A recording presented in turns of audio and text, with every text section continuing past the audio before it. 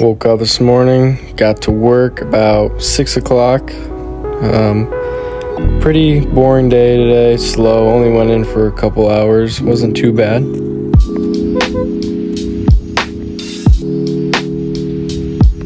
Answered some emails today, written in my journal what I gotta do today.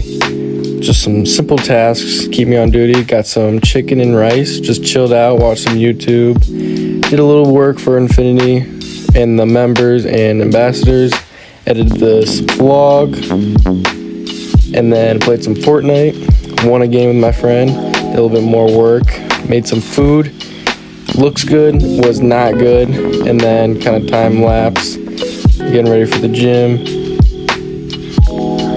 I didn't film anything at the gym.